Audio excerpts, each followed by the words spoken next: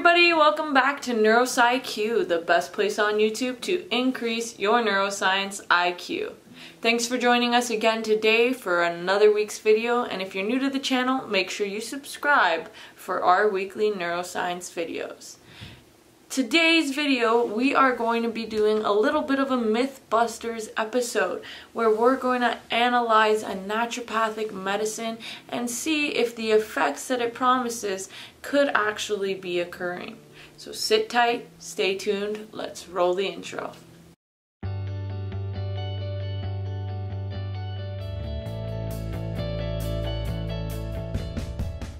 Welcome back again. Today on Medicine Mythbusters, we're looking at CortAlign, a stress manager that promises to increase resistance to stress and anxiety. Does it work, or is it just a placebo effect? That's what we're going to examine today. Naturopathic medicine tends to be a bit of a pseudoscience in many people's eyes, with most people either accepting or rejecting the theories based on their own personal beliefs.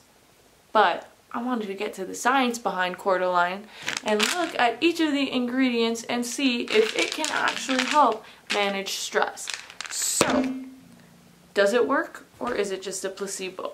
According to the packaging, CortAlign contains a unique variety of botanicals and nutrients shown to have a synergistic blunting effect on stress and anxiety, as well as normalizing cortisol secretion. So, I looked at the first ingredient, which is ashwagandha. Ashwagandha is also known as Indian winter cherry, so it's just a plant.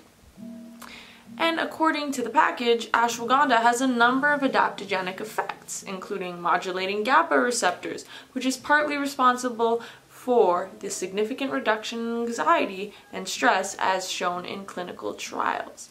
But what are these clinical trials? I wanted to check it out for myself.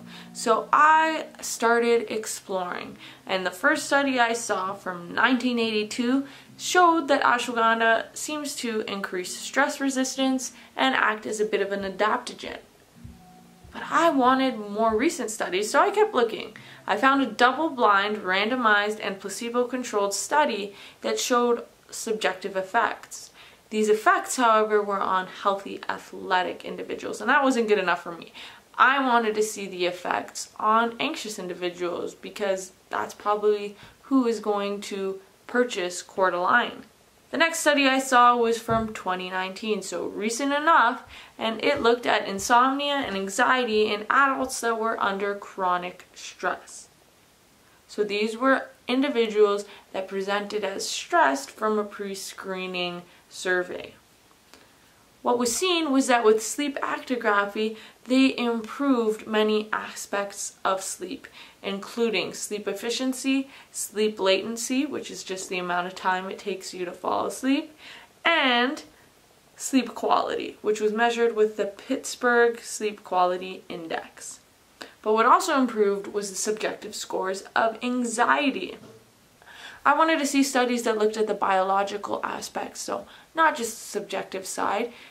Luckily, I found one that was a 2-month study looking at mildly anxious individuals, and it showed a reduction in cortisol levels in their blood.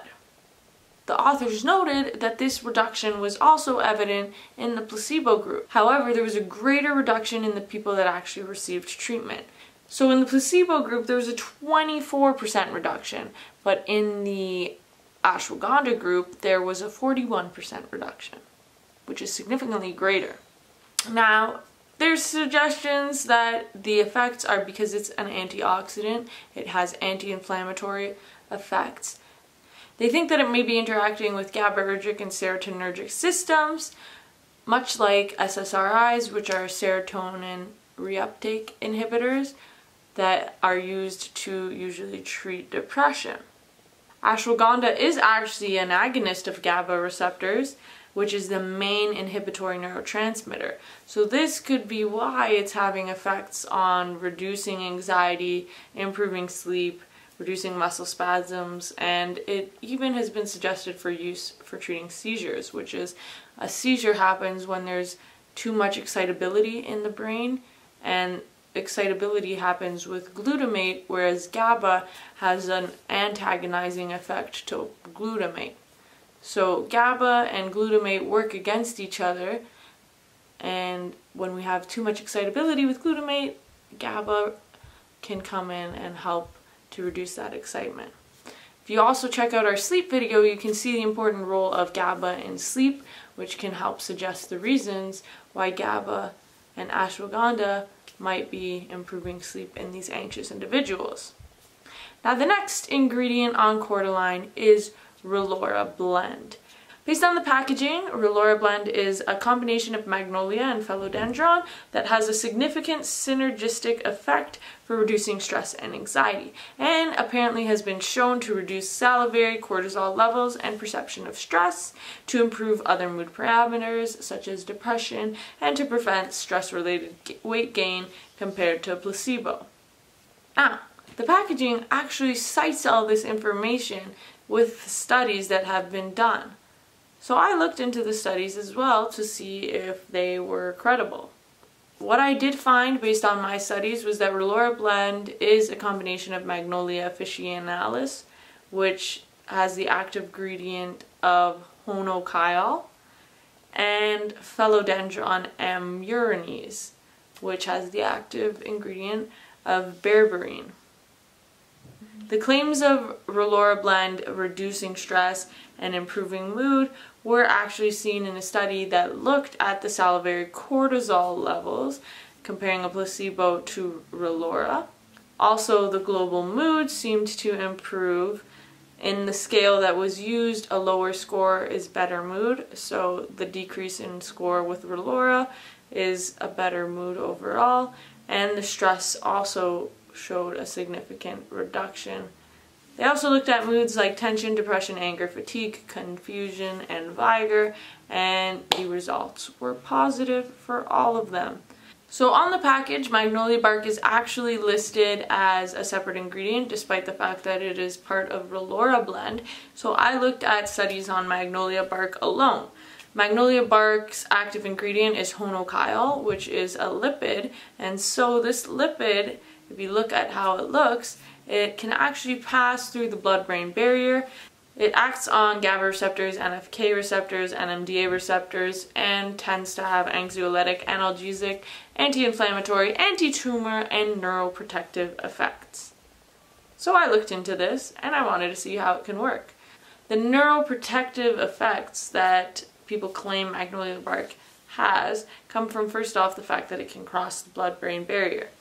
It's said that it can reduce excitotoxicity.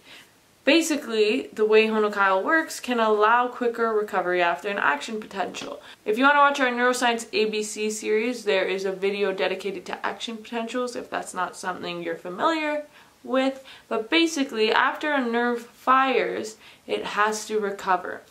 And the recovery happens with this ATPase that pumps sodium out of the cell and potassium back into the cell, and magnolia bark can augment and preserve this function. So after a nerve fires, it can restore back to normal faster. It also blocks NMDA receptors, and we've talked about long-term potentiation in other videos as well. Basically, an NMDA receptor opens and allows calcium into the cell, which is important for downstream effects that promote learning. But too much calcium in the cell is toxic, and so blocking the NMDA receptors can help reduce this toxicity. Binding to the NFK receptors blocks the inflammatory response in glial cells, and this has all come together to actually show that it can decrease plaque formation in Alzheimer's.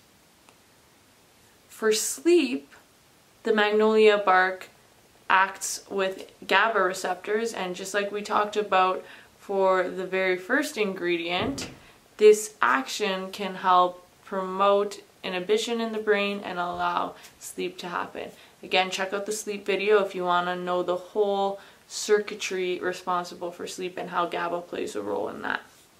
It has all these actions and mechanisms that have been reviewed. So that is what magnolia bark can do. The next ingredient, philodendron, has similar actions. So the active ingredient in it is berberine, and it has been shown to work for depression, bipolar disorder, and anxiety.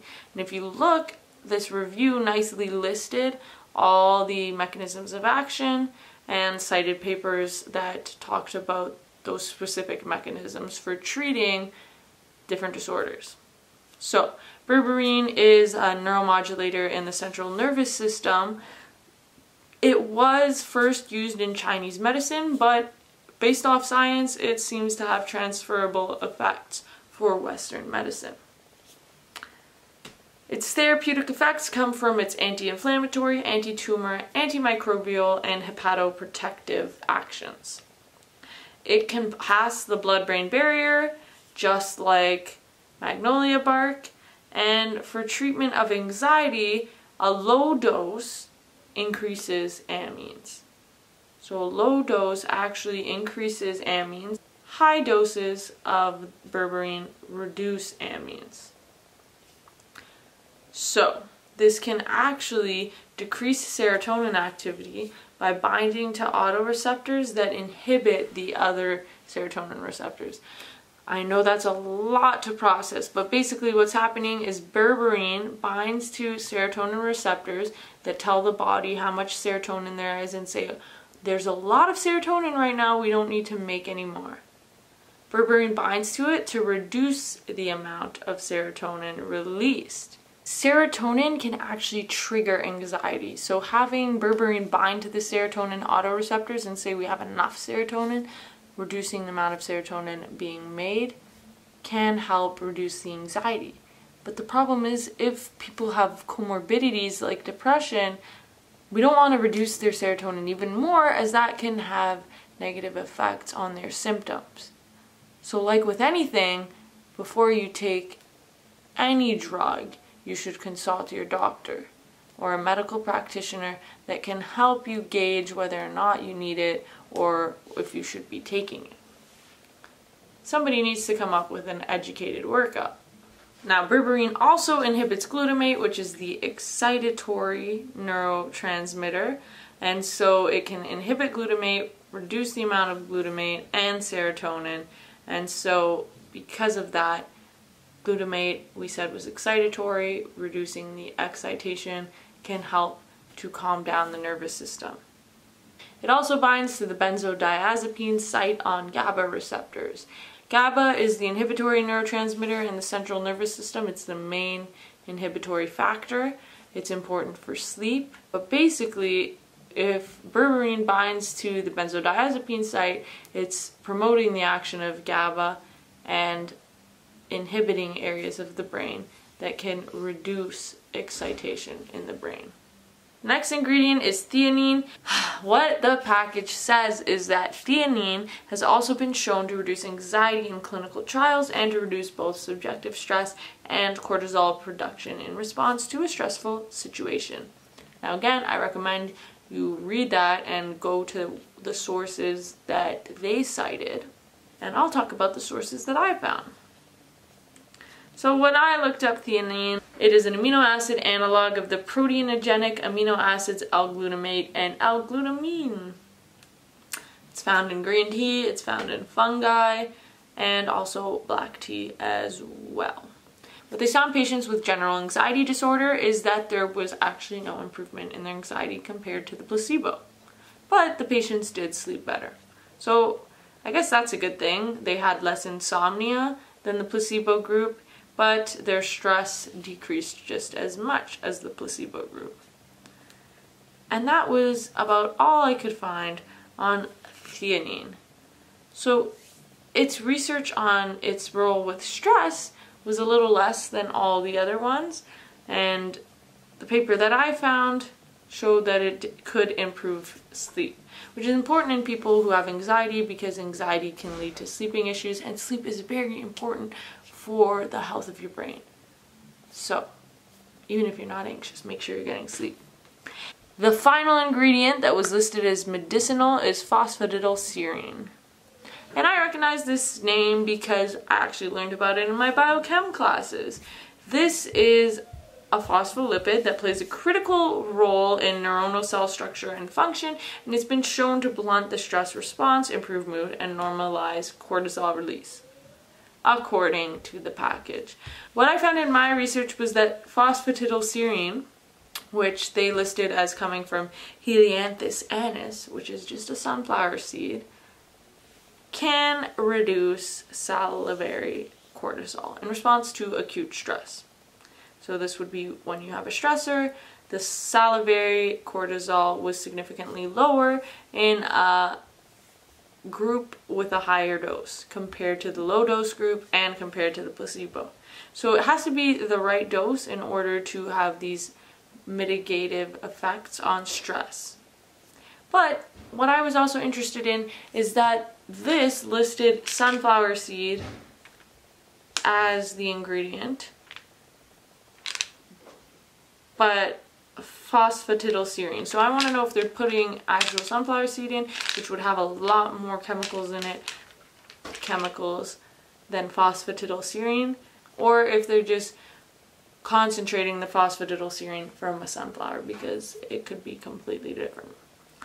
Anyway, this phospholipid is also important in glial cells. It covers and protects the nerves, so it can be important for your overall brain health. It's also a messenger for cell signaling and apoptosis. So, there have been studies that show and support that all the ingredients in this can reduce stress. Now, again, you should always talk to your healthcare practitioner before you decide if something's right for you. But, now it's up to you to decide.